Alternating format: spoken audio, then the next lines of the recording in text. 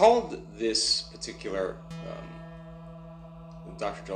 topic royal blooded because in the last 2 years I have been working with scientists and understanding just the amount of information that we can learn about the body through what's in the blood.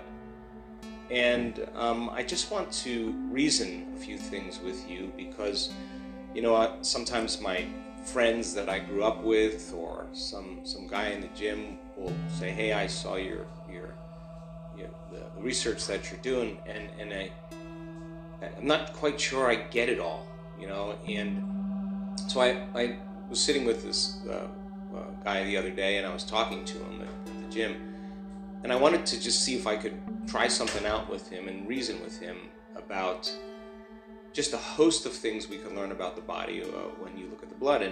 And many of us know that you can go and get all kinds of blood tests, and in those blood tests you can determine normal values, and those normal values are basically based on studying what's average and normal in human beings. And that curve, it's called the bell curve or the Z curve, the highest point, the peak of that curve, straight down, is probably the largest sample of a population. So as the bell curve moves to the right or to the left, it moves closer and closer to a baseline. And so the majority of the values that we look at in blood, whether we're looking at cholesterol, whether we're looking at iron, whether we're looking at DHEA, whatever we're looking at, hormones, we're studying it based on what's average and normal in human beings. And that's pretty much worked really well because we can diagnose different conditions by looking at the information that's in the blood. So I want to reason with you a little bit here because I want to finish with some of the discoveries that we are finding in this blood that tends to be filled with a lot of different information, and it's royal blood. It's blood that's more holy, it's more whole. So let's reason if you are exposed to the same information in your life, if you are exposed to the same predictable world and the way you see things based on knowns, that through your senses, the information that you're gathering through your senses, for the most part, is going to be translated somehow in your blood. And there are certain things that are under the autonomic nervous system that are regulated and kept in balance, and so the body stays in homeostasis. And that information that the person's getting is coming from their senses, and in time, blood can actually become programmed. It could be more automatic or stay at a certain state, and it can be programmed with information. So if you think the same thoughts based on the same information that that you receive from whatever source or from whatever experience in your life, as long as you think the same thoughts, your blood chemistry is going to stay the same. And if you have a lot of people thinking similar thoughts, their blood will be the same as well.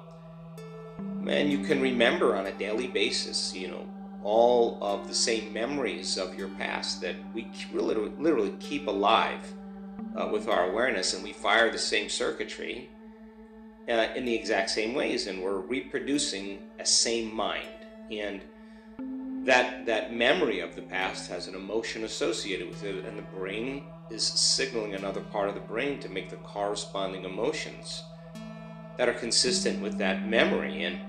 And it's that emotion that is the end product of an experience in the environment that causes the body to believe it's in the past experience. And if the environment signals the gene, and the end product of an experience is an emotion, then it makes sense then that if you're signaling the same exact genes in the very exact same way, on some level you're programming genes and you're headed to that genetic destiny. So as long as we live by the same emotions, the more the body's believing it's so objective, it's the unconscious mind that's it's believing it's in that same environment, and you can condition the blood with the same information, and that blood will look the same because the person is in that same environment. And an environment has a huge influence, but the outer environment of the cell is the inner environment of the body. And so the emotions are really selecting and instructing certain genes. Now, if you throw in the survival emotions, and those survival emotions tends to cause us to think negatively, I'll just use that loosely, and emotions are the end product of experience, and you're living by the same emotions, and you're programming the same genes, and the person now is living in fear or anger or frustration or impatience or resentment or entitlement or control or competition. If everybody's doing that and living by those same survival emotions, their blood will be, we'll find normals that will, or we'll start seeing certain people move out of balance and out of order, because those genes that are getting selected and instructed over time are down-regulating the gene to make a different protein, and you can program the body for disease, and that's why disease becomes almost like a subconscious program.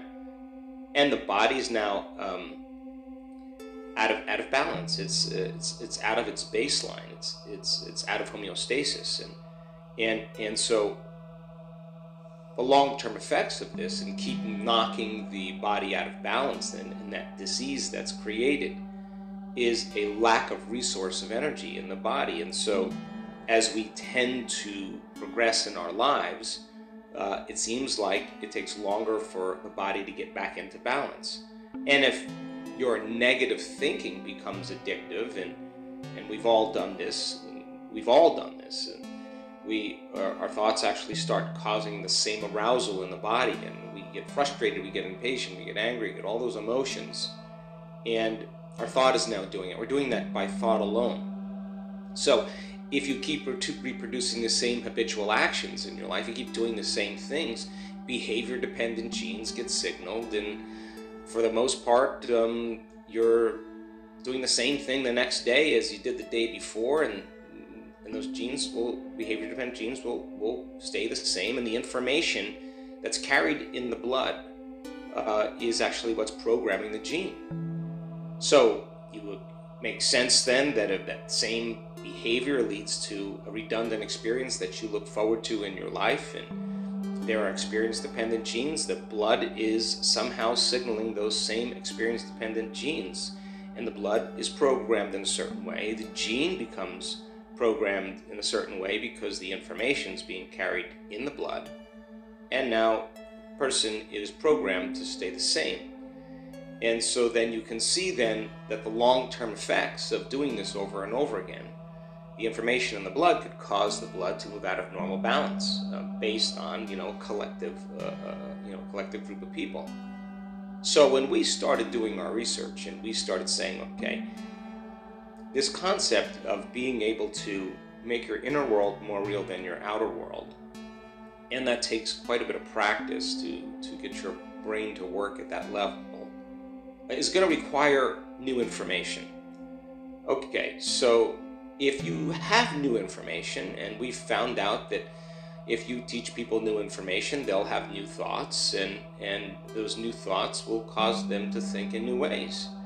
And when you get new information, you become conscious of something new that you are unconscious of. And when you become aware of something, the moment you become aware, you're no longer unaware. And if you're aware now instead of unaware, you're aware of another possibility that exists that you were unaware of. And that's what information does, new information.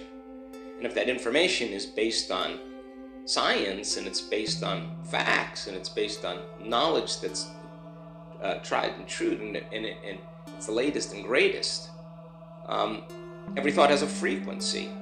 And every thought then produces an energy or a chemistry, and it affects our field, and it affects our biology, and we become more filled with light. We're enlightened by knowledge, and if you're unaware of a new possibility because you're consuming the same information, more than likely you're thinking the same way, and you're going to make the same choice, and you do the same thing, and you're going to live by the same routine experiences and habits and feel the same feelings every day. And that over time, when uninformed people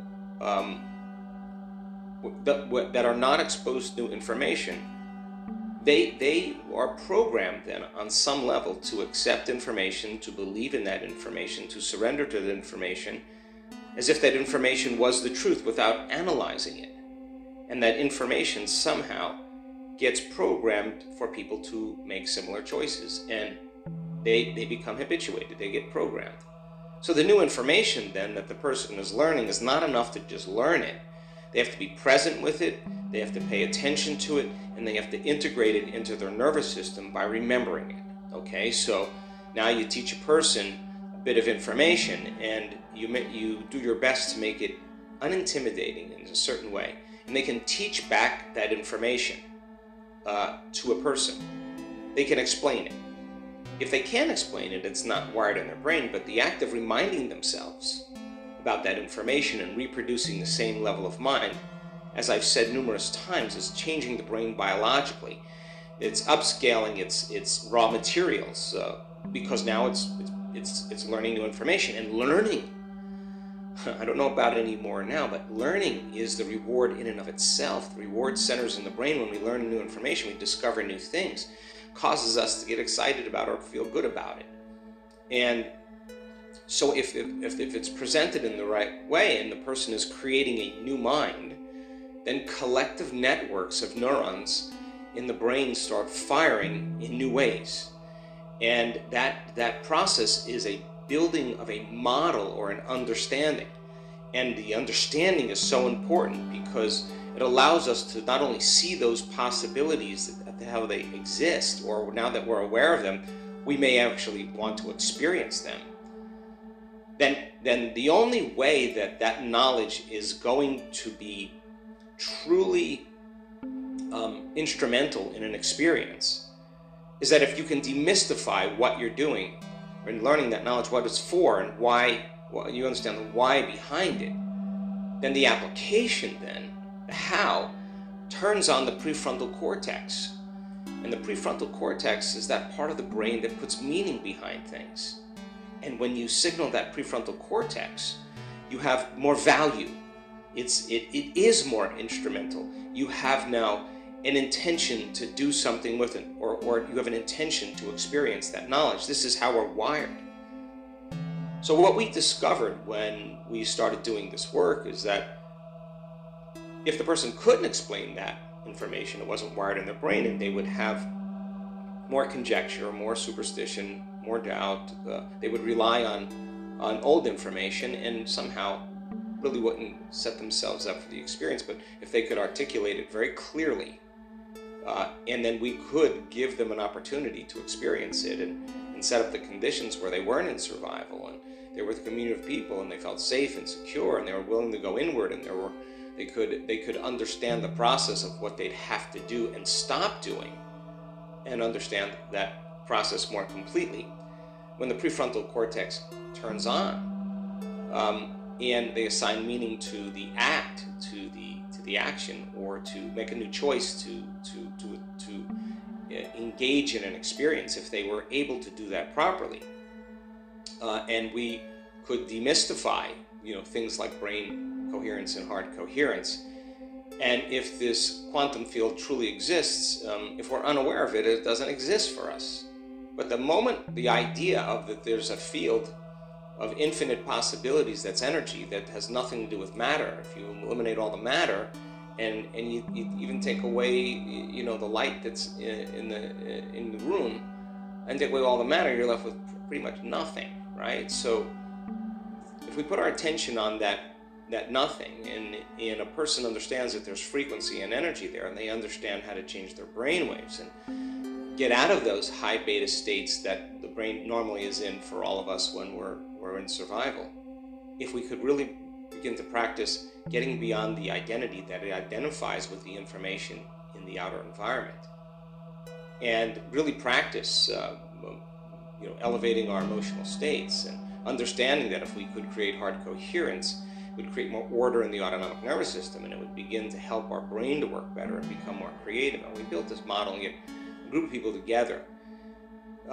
If they put enough of attention on that energy and less attention on them, and they surrendered to it as if just because they didn't see it, it didn't mean it wasn't real, they just were unaware of it, and they became more aware of it and less aware of them, and slowed down their brain to a certain brainwave frequency. And we've talked about this in previous teleclasses. The interaction when that thinking analytical database of knowledge and information called the neocortex, that repository of information that's known to you, is settled down, and you can be in a state of dreaming, that theta state where there's rapid eye movement and your body's starting to feel safe enough to be in that place. That's a very hypnotic and suggestible place. So when we started seeing people connect to this energy, when they were able to stay in that theta state, they were suggestible to information, but the information not coming from their senses was coming from an entrainment, a resonance that was taking place between that energetic field and the person's autonomic nervous system, that the interaction of oscillating frequencies began to build standing waves of energy in the brain that started to build on each other, and waves started carrying waves, and theta started carrying alpha, and alpha started to carry beta into high beta all the way into gamma. And as we've talked about in the past, that arousal is a feeling of connection. It's a feeling like you're no longer separate. On some level, you feel connected to something really big, and you can feel it in for the most part, in every single cell of your body. And that kind of state, that's where we started looking at these wonderful changes when people hit these moments. Now, we also noticed that when certain people sustained, say, a theta state in their brain, there's a lot of DNA replication and repair that goes on in that state. The body's regenerating quite a bit in that state. And so we saw that people that were sustaining those states, that were advanced meditators, had some really profound effects as well. So when we started looking at these people that had more order in their nervous system, in their heart and their brain, when we started looking at the blood, the information that we uncovered in that blood showed a profound effect on the biology of the cell. So now the new information that was no longer coming from the person's senses, but were coming from frequency, and frequency is literally carrying the information. And latent systems in the autonomic nervous system will connect to that information like a radio receiver and broadcast an image into the brain. And that person is feeling whatever that feeling is. The information that's in the blood started to show us that it was not normal. The person was, the new information on some level that was being carried in the blood, it was beginning to affect the cell to begin to flourish in ways that showed that the person was in a new environment, and they were programming their genes and the metabolites and derivatives from not only the cell, but the blood, and how the cell would signal other cells in the body, suggests then that the person's biology is no longer in the same environment. They're in a new environment. And if the environment signals the gene, and the end product of an experience in the environment is an emotion, as we said earlier, then we're signaling genes in the body outside of the known environment that the person is living in. And the information that's carried on the blood is selecting and instructing those genes in really, really favorable ways. So when we did the live stream and we saw, wow, there's an immunity, the person's blood is no longer a match to the same information in the environment. In fact, their blood is showing that they're in a different environment, even though they're in the same environment. Their body is, the response to the environment is no longer weakening the organism.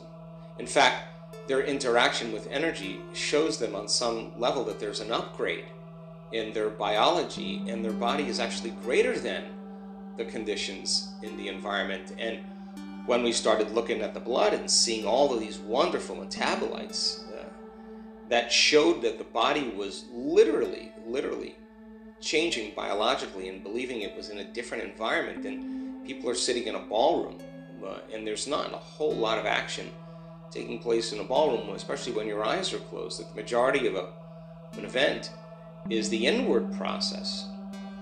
And even if people practiced it every day and didn't have those really profound transcendental moments, even if they practiced it on a daily basis and they went all in, the data suggests that their bodies were changing in such rapid ways in 1 week that they started looking like they had been meditating for more than 6 months at a time.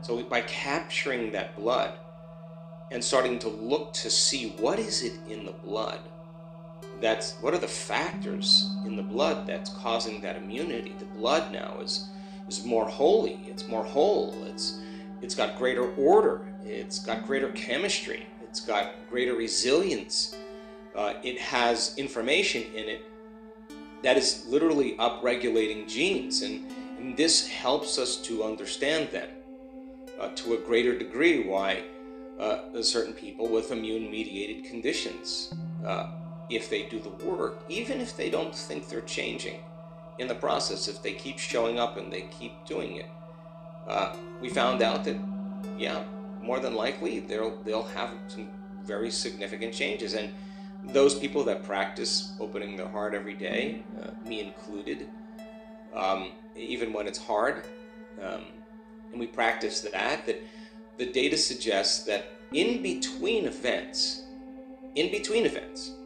not during the event, that if we checked a person and then they came back 6 months later to another event and we compare their heart rate variability, their heart is functioning to a much greater degree just by, we know that person's doing the work. And yeah, it's a process, and it's long to get good at it, but again, we're working at doing it with, we're getting so good at it with our eyes closed. We want to do it with our eyes open and be able to self-regulate no matter what, and get back in our hearts. That's the work that we found tends to be the most important, because you can have a great meditation in 1 hour at the beginning of your day and spend the rest of the day remembering your past and trying to predict the future and living by the same habits and making the same choices and reacting emotionally in the same ways. And it makes sense then you're going back to the same person, and the information in your blood will very easily be different and begin to program the biology of the cell in the same exact way.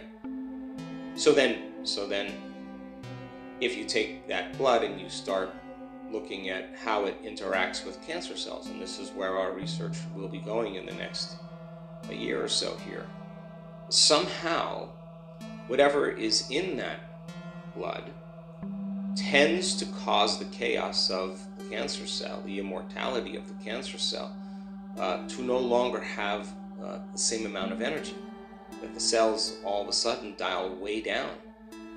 And that explains why this blood that tends to be more royal, it explains why a lot of people with cancers and other serious health conditions, chronic health conditions, heal either in time or in a very short amount of time.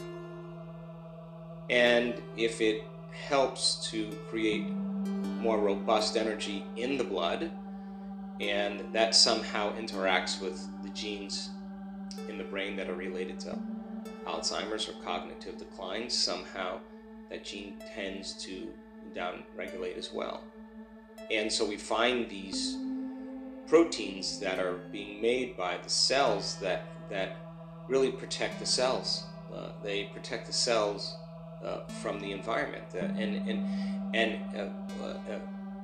the opposite is also true. That is, the effects that we experience in our lives, how we feel and how we think related to certain experiences or conditions in our world. The weakening of our biology by responding by the stress hormones then causes us to be more vulnerable or more victimized by the environment. Then the opposite would also be true, that a person who really did self-regulate, and we have data to show that a person with a very, very serious health condition that probably, according to what's normal, would never go away, in her walking meditation, we saw her 3 times in a row while she was in her walking meditation go into beautiful heart coherence. Now, what's the significance of that? The body's believing it's living in a whole new world, a whole new reality. And the coherence that's taking place in the heart, of course, is causing the autonomic nervous system to move back into balance. And the heart then informs the brain, hey, I'm back again, there's energy here to create, and it informs the brain to go into a state of dreaming, a state of alpha, a state of imagination, a state of possibility. Oh, what was it that I would love to experience now? And then the thought she becomes aware of that is that she could actually heal. Why? Because that emotion is connecting her to, that's a new energy, and that's a new energy is a new thought, a new frequency. And so she becomes aware of that possibility as a possibility that she could actually accept, believe, and surrender to without any analysis as the truth. And that's what begins the healing process right there. That information makes it all the way through into our biology and into our blood. And so then the person has a very profound experience and gets an upgrade from information from the field. So our interest in publishing this research is to give people the understanding of new possibilities. And, for so long, people would consider information like this as pseudoscience. And I can now say with quite a bit of certainty that it's actually real science now. And that we have this innate capacity to heal when we are in that kind of balance. And so our interest is to provide the information to the world without having it be sided in one way or the other, that people are healing on their own. People are changing chronic health conditions on a regular basis, that people are having profound mystical experiences that change the way they see themselves, and somehow that interaction, that information that the brain has experienced as imagery or as a profound feeling, somehow their interaction, they become it on some level, and it becomes them. And so it's happening in the world now, and what we want to do is demystify that process so that a collective group of people, by gathering this information, by remembering it, by committing their understanding to it, by the constant application of it over and over again, to always continue to rebuild the model in some way and integrate it and learn more information so you can assign more meaning to what you do, and to check what you can improve on and rehearse how you're going to improve your next meditation. And think about what you did really well, and before you do your meditation, remind yourself what you're going to do. And that is such an important element of the rigor of what it takes to become the experience. And we got to get so lost in the act that somehow the act creates the experience. And we have enough people now that have had wonderful, wonderful changes.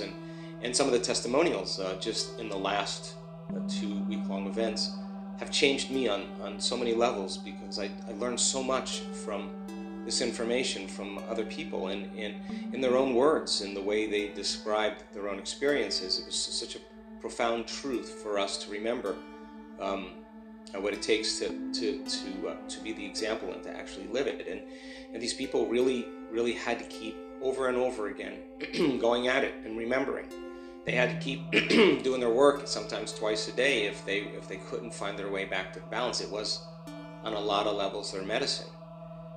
And so we have such a wonderful interaction now, such a marriage between the science of what we're discovering, and the brain science, of course, is a whole nother story. But I can tell you that there are dramatic brain changes that happen for a lot of people. That's a new mind. The amount of coherence and order that we're seeing in the brain is off the scale. We're seeing people change their brains in 7 days to look like look completely different. The amount of data that we have with people sustaining heart coherence, and then all the epigenetic changes that we're studying, all the exosomal changes we're seeing in the blood, is demystifying that process. And the marriage between the experience of philosophy and information and the science that actually supports it. It is our hope that we empower people to the application of it, to become it, to become whatever it is that they want to become. And our data is so compelling at this point that any scientist that we show it to really that really wants to listen and to pay attention really has wonderful comments about what great measures we have gone through to be able to show people that they are in fact greater than they think, more powerful than they know, and more unlimited than they could ever dream. And we'll continue doing the research. We have studies planned for our next week-long event in the United States, and we're going to bring in all kinds of new things. The Marco Island event was it is the largest study on meditation that has ever been done, and it's been done on our community. And our community, those people that participated, are going to be part of history. Again, gathering information from in other ways is also important for us. So we'll continue doing the research, and they're our community is so compliant. The scientists say, God, we've never been in a study like this, where people are so willing to be in the study. Most people drop out of the study, or it takes 2 years to just get people to get a full group and to set it up. And our community is just so willing, and it's really wonderful, because each and every one of the people that participate are you. On some level, they're no different than you and I. And so think about that royal blood when you sit down to do the work, because new thoughts and new choices, even though sometimes it's hard to make new choices, new acts, new behaviors, new experiences, new emotions that are created by you on a regular basis does have profound effects on your genetic future.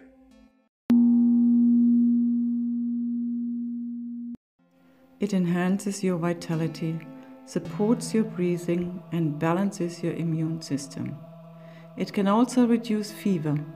It is best to hold it all the time while listening to the talk or enjoying the meditation. Hold mudra with one or both hands.